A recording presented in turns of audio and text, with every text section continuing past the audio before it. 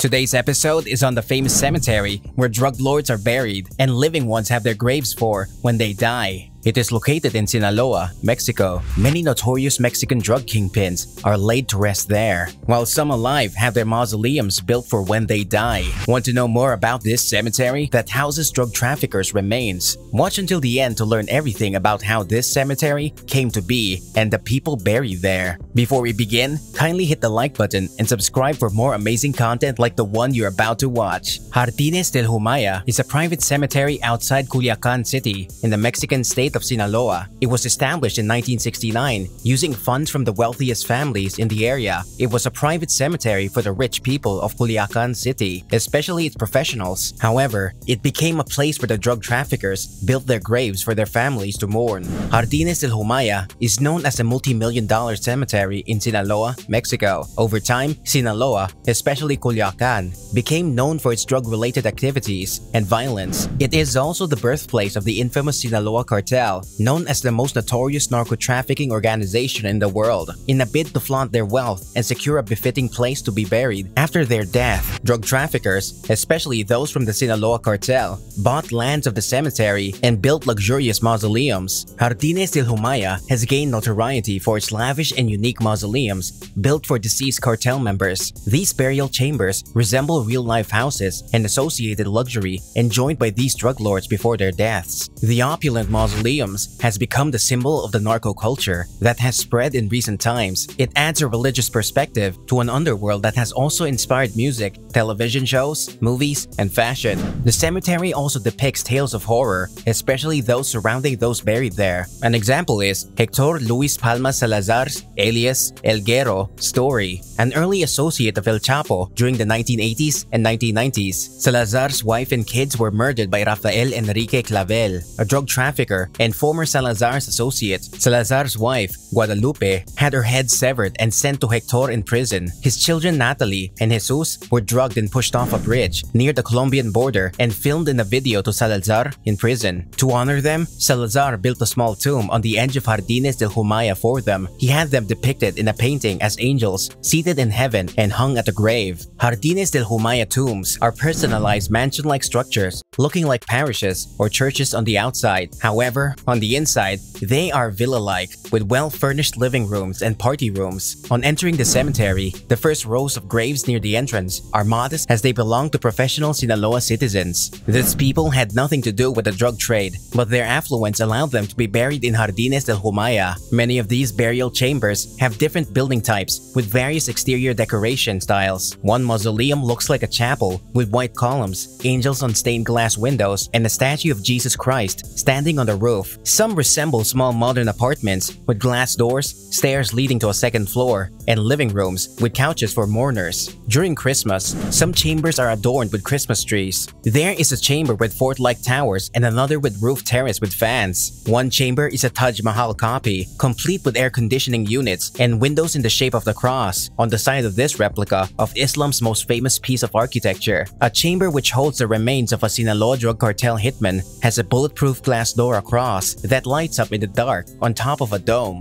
There are also surveillance cameras pointing toward the entrance. Inside the chamber, there's a glass case which holds 4 small swords. The graves in these chambers are designed in a kitschy Italian Baroque style or the minimalist variant, modern, straightforward, with lots of glass and concrete. At night, the lights automatically activate outside several tombs, as well as the alarm systems to prevent trespassers. Many of these mausoleums are equipped with luxurious furnishings, including Wi-Fi, plasma TVs, parks, and living suites. There are even party rooms and generally expensive interior designs in the burial chambers. There are larger-than-life paintings of the deceased, or not yet deceased, hung inside the mausoleums. These paintings are framed by garlands of flowers and portraits of the Blessed Virgin Mary of Guadalupe, the patron saint of Mexico. In the multi-story buildings, spiral staircases lead to home cinemas and marble-fitted kitchens. Some chambers have air conditioning that is activated for 24 hours. The various chambers in the cemetery are built and designed to showcase the lavish life of its occupants. It's also the place for those that survived them to remember how they lived. It's why several intricate designs are added to ensure it represents the occupants chambers. Some chambers have religious significance to show that the drug lord had a religious status that is upheld even in death. It's also a place where the drug lords can continue their show of power and competition even after death. As the larger and more expensive mausoleums, the more impactful and powerful its occupant seems. The chambers are constructed for the deceased family to enjoy a good time when they meet and not merely a place to mourn and pray. It's why it has areas where people can cook, sleep, celebrate, and indulge in luxuries. Many of the buildings in the cemetery cost almost $500,000, and the ones of the most famous members of the Sinaloa cartel are called El Panteon.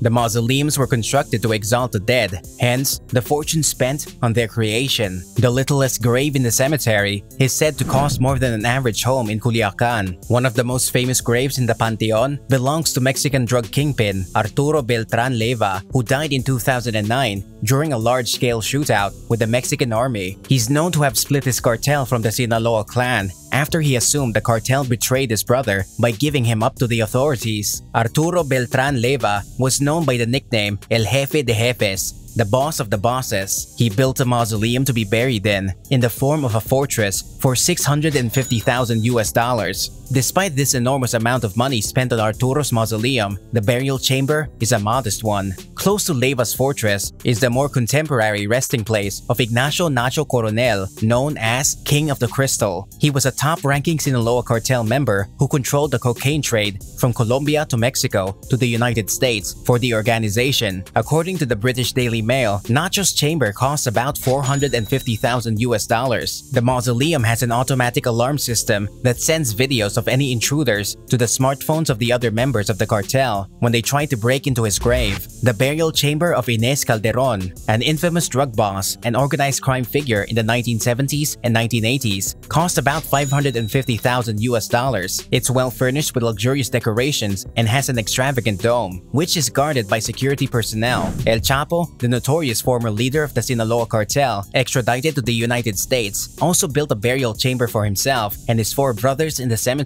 The mausoleum complex is said to cost about $1.2 million. It is known as the most expensive chamber in the burial site. El Chapo is the only one who is still alive of the 5 Guzman brothers and will be buried in the last free grave once he's dead. Presently, the infamous narco trafficker is still living and serving a life sentence in a maximum security prison in New York. Notable burials at Jardines del Humaya: Jose Rodrigo Arechiga Gamboa, 1980 to 2020, drug lord. Marcos Arturo Beltran Leyva, 1967 to 2009, drug lord. Inés El Ingeniero Calderon Quintero, 1954 to 1988, organized crime figure. Amado Carrillo Fuentes, 1954 to 1997, drug lord. Manuel Cloutier, 1934 to 1989, politician. Ignacio Coronel Villarreal, 1954 to 2010, drug lord. Manuel Torres Felix, 1958 to 2012, drug lord. What are your thoughts on Jardines del Humaya? Share your thoughts in the comment section below. Did you enjoy the video? Like and comment below. Do not forget to subscribe and follow us on Twitter and Instagram. You'll find our social media handles in the description below.